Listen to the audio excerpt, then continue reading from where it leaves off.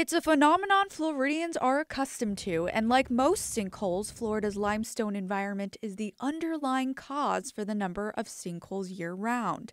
But what causes the limestone beneath the grounds to break apart? Water is the driving force that fuels sinkhole activity. It can be from it going up and it can be from it going down. And it's the acidity of that water that starts the process in the first place. Through seepage irrigation, rain is collected and recycled to nourish crops instead of pumping water from the underground aquifer. This plays a huge role in sinkhole prevention at Carlton Ranch. We have cut our consumption or water use in half due to the technologies that we have today, and that constantly is getting better. So we're proud of that as farmers and agriculturalists.